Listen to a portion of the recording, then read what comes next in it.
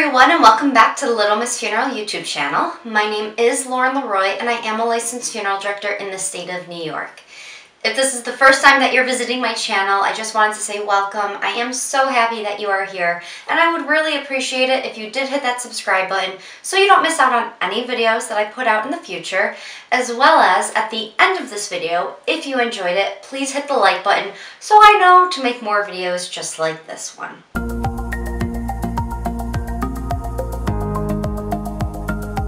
So today is the second installment of my ABC Funeral series, where I go down the alphabet and explain a term to all of you that we use in the funeral industry. And today's letter is B, and the term that I'm going to be talking about is beer. Contrary to popular belief, I am not referring to the alcoholic beverage.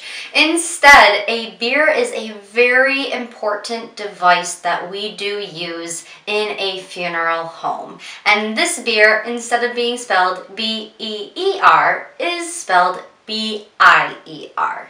And a bier is a stand on which a corpse or a coffin containing a corpse is placed before burial. Many of you have probably seen a bier in use if you've been to a funeral home for a traditional funeral, but you may not have realized it because the bier is what that casket is sitting on during a visitation.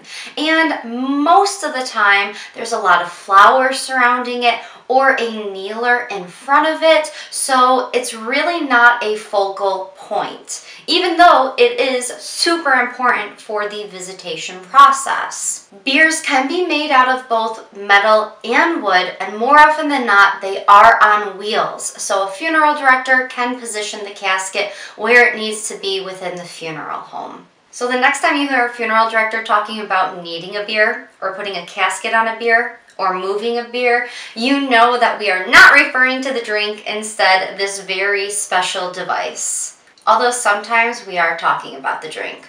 Sometimes we really need a B-E-E-R instead of a B-I-E-R. So I hope that this video explained that term just a little bit more to all of you, and thank you all so much for watching. I'll see you all next time.